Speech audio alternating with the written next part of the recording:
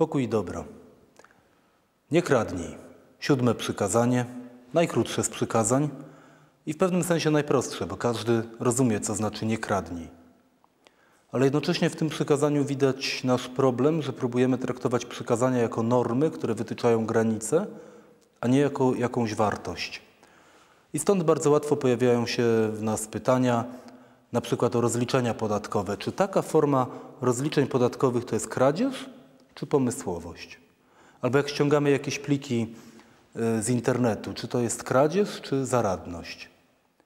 Tymczasem to, co jest bardzo ważne, to zrozumieć, że przykazanie nie kradnij nie ma być tylko płotem, który nam ogranicza przestrzeń uczciwości od nieuczciwości, ale jest wartością, do której mamy dążyć.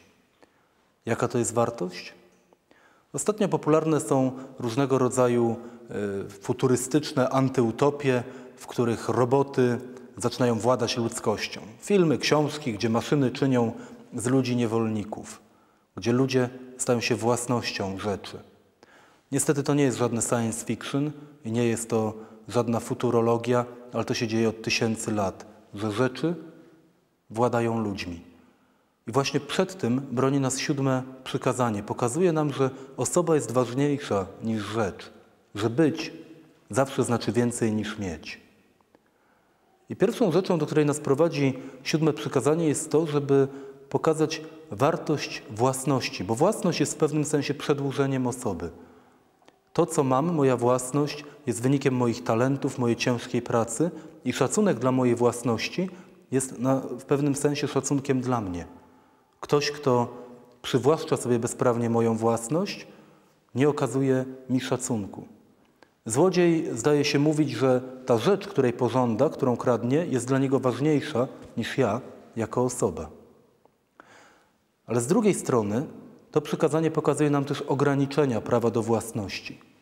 Bo zarówno złodziej, który ukradł, staje się posiadany przez swoją rzecz i lęka się tego, żeby policja mu jej nie zabrała, ale tak samo bogacz stawia w centrum swoje dobra i żyje w lęku przed złodziejem. Własność nie ma charakteru absolutnego. Taki przysłowiowy Bill Gates, który dorobił się wielkiego majątku, nie może powiedzieć, że zawdzięcza to tylko sobie. Gdyby nie dziesiątki pokoleń, które tak rozwinęły matematykę, fizykę i inne nauki, nie byłby w stanie zbudować pod koniec XX wieku swojego wielkiego imperium medialnego. Dlatego też dobra, które posiada, nie są jego absolutną własnością, ale mają służyć wszystkim.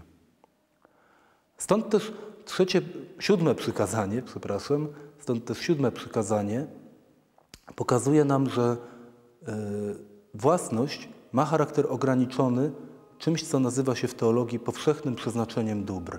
Nadmiar dóbr bogacza należy również do ludzi ubogich. I kiedy nauczymy się myśleć według prymatu osoby nad rzeczą, to wtedy nie będziemy pytać o granice tego, co mogę mieć, ale będziemy starali się dążyć do tego, aby coraz bardziej być.